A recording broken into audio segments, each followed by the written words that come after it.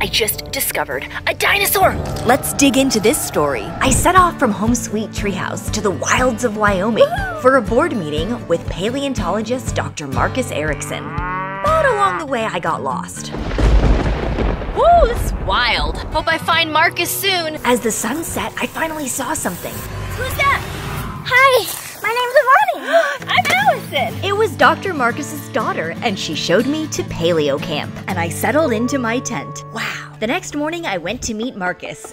Hey, Allison. I made it! Need one of these.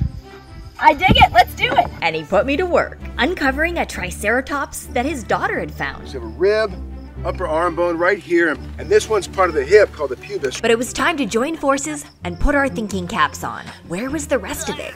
I went pee and thought I saw something. Whoa! Was it a big rock? Or dinosaur. Oh my gosh, this is coconut! I asked Marcus to come check it out.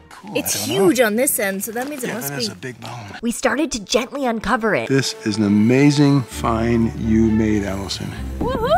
The preservation is getting really good as we go deeper into the hill. So we set to work in sweltering heat. Well, it is 9 o'clock at night here in Wyoming, and we are still digging. Look at this bone! It just keeps getting bigger. This is all we saw to begin with, and now it's as big as me. What do we got here?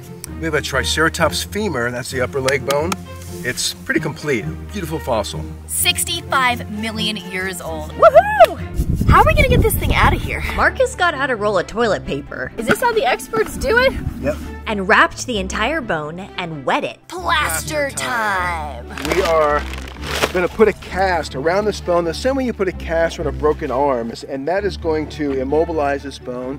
When we transport it, it's not going to fall apart in our hands. Then after it dried, we gently rolled it over. First time this bone has rolled in 65 million years.